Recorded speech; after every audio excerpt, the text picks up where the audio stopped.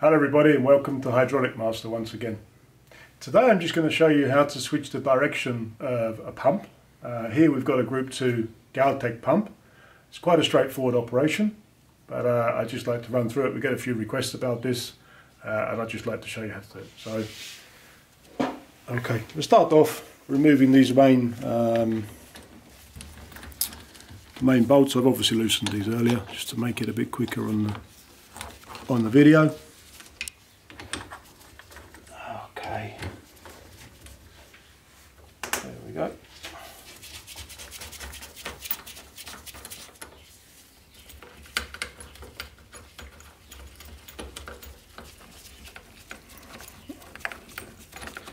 There we go. And then what we're trying to get to, we're trying to get to this front flange here. You'll see it's loosening up. Just waiting for these last two. Okay, so now we can get to the front. And all we've got to do, we're actually, the object of this today is we need to switch this spindle so it moves from basically the top to the bottom. And then this front flange, we would just turn 180 degrees. Okay.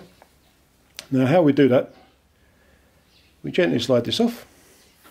This will obviously flip positions, but it will only go back one way, so you can't make any mistakes with that. And then here, we need to slide out this. Now this part is going to go back exactly the same way. So I'm just putting it on the table, we've got the letter M, and I'm just going to lift it back up and put it the same way. This is really key. Okay, then we remove these to the spindle and the cog below.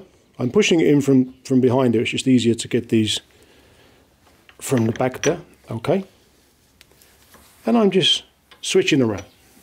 Okay, so we've now got the, what was at the top is now at the bottom, and we'll put it all back together. As I said, this is going back in as we took it out. The key part with this is this little gasket. You can see the red and black gasket. That's actually two separate components. And as I've just dislodged it out, I'll put that back in a second. Okay. Right, we just need to make sure that's all in position. You can feel it. It's the fiddliest part of the job, to be honest. Okay. Position, just follow it round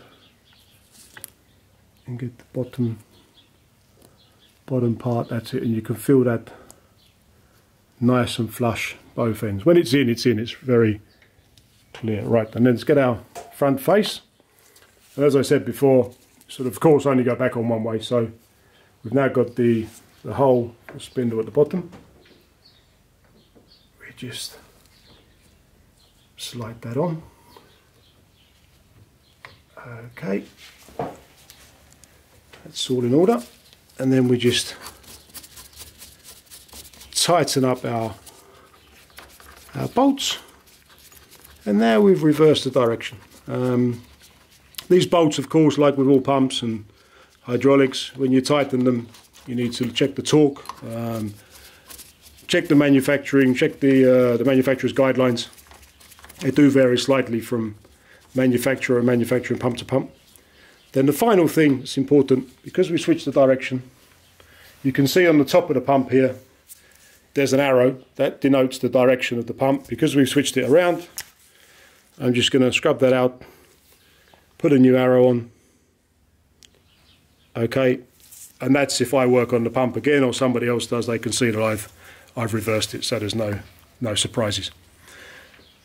Hopefully that was helpful. As I said, it is quite straightforward. It can be a little bit fiddly, especially around that gasket, so it takes a little bit of practice, but it's really important the gasket is not squashed or damaged within the pump, and clearly that you tighten it to the correct torque. I hope that's been helpful for you.